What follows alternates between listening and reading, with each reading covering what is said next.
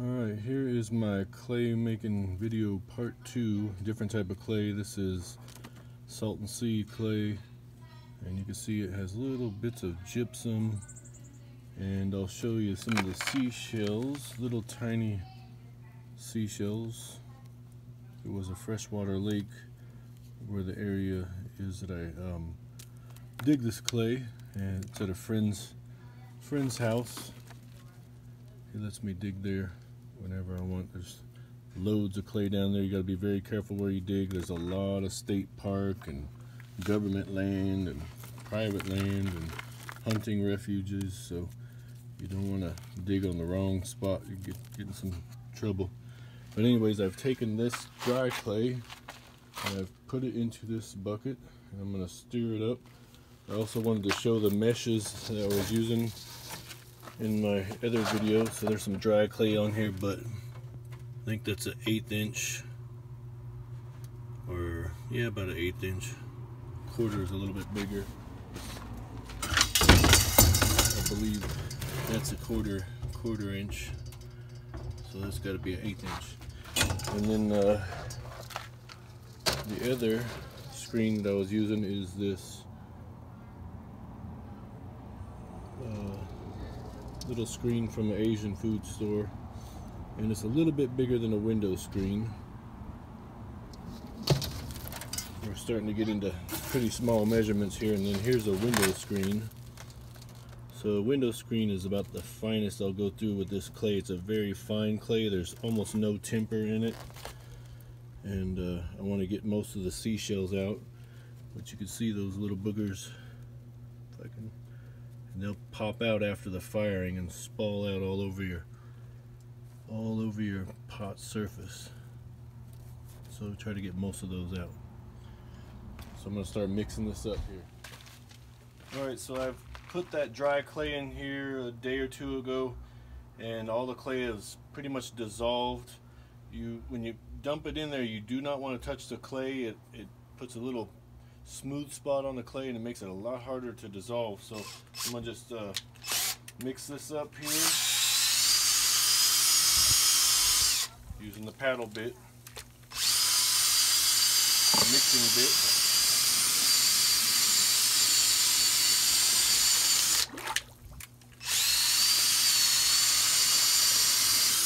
Need to get a real drill one of these days.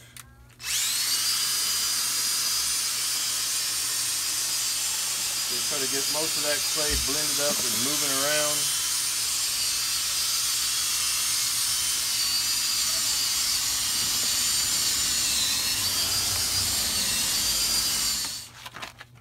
So I've added a little bit of water to this, just to make it a little bit runnier so it'll go through the screens better. You could add a lot of water to it. It'll really go through the screens. But with this type of clay, if I add too much water, it takes out a lot of the salts and calcium carbonates, and then doesn't get the eggshell buff colors and some of the really neat purple flashes on there. So we want to keep a lot of the salts in there. So just gonna mix it up, and then I'm gonna start pouring it through. Alright, I wanted to show another strainer. I forgot I have this one, but this is I usually use it for sifting sand, but it works also, and it's just a little bit finer than the Asian store. This is a spaghetti strainer. Got it at thrift shop for like $3 or $4, and it has extending arms so it can cover your buckets. And I'll show you how I use this one in a little while. So I'm going to start pouring this clay off. So I'm going through a coarse screen, and then through a window screen doubled up, and then the really coarse screen down here, just to hold the window screen from dumping the clay all over the place. So I got a little nest there, got the clay mixed up. Let's see, I might need to add a little more water to this mix, but we'll see.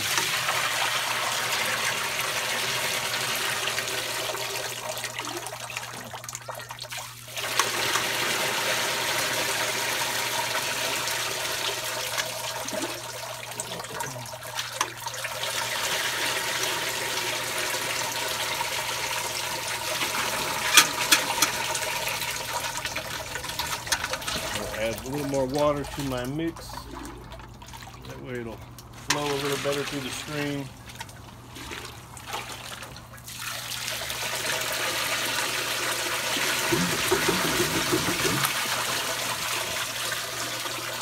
I'm gonna watch it. Sometimes it'll start pouring off one side of the window screen and all over the ground. So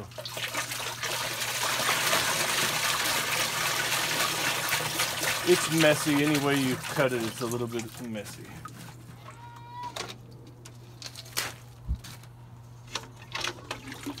I just keep dumping off all the seashells and all the foil stuff.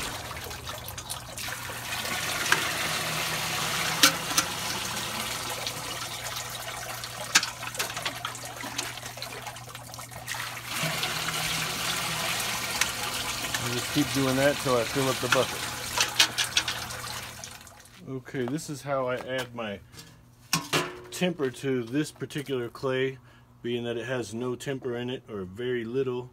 I'm going to be adding this dune sand to it, and most of it goes through this screen, which is about window screen thickness. So I'm going to dump some of this in here.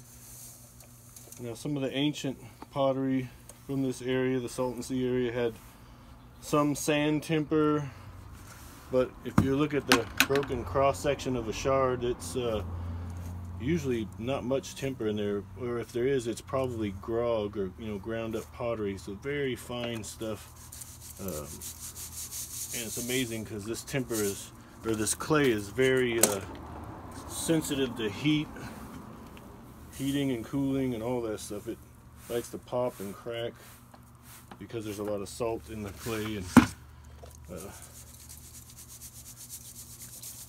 but this sand works fairly well.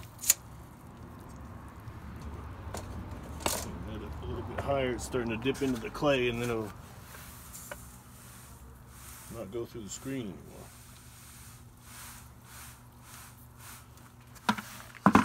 So this screen takes out most of the stuff. A lot of times back in the day, I used to grind my clay on a metate, and I dig in some areas where they do a lot of shotgun shooting and get buckshot in your clay while you're grinding it, and then this way eliminated most of the problem. I don't like lead in my clay anyway, so.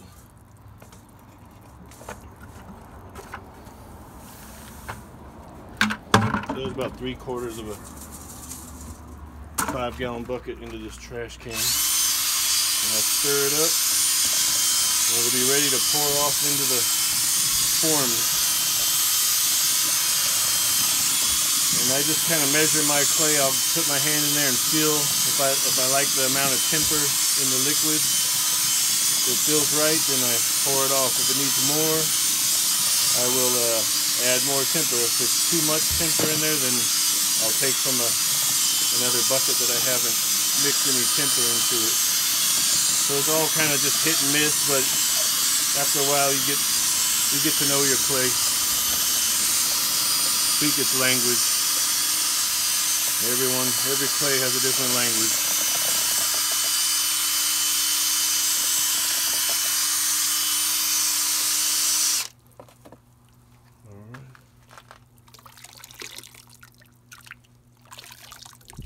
Feels about right.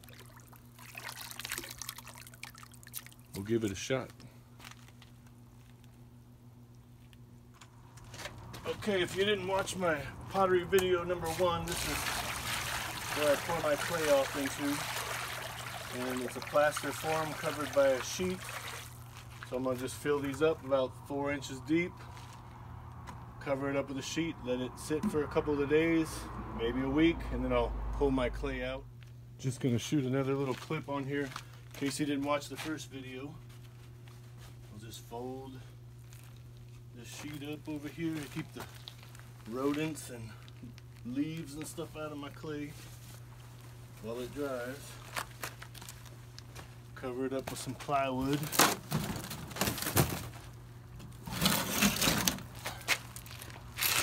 And I'll come back and get it in about, I keep checking on it every day, but it usually takes about 3 or 4 days before it's finished drying. Winter time takes a lot longer, maybe 2, 3, 4 weeks. That's where it'll sit. And one other thing on the sand that I put in the clay, this clay was dune sand, and it was decomposing granite and feldspar.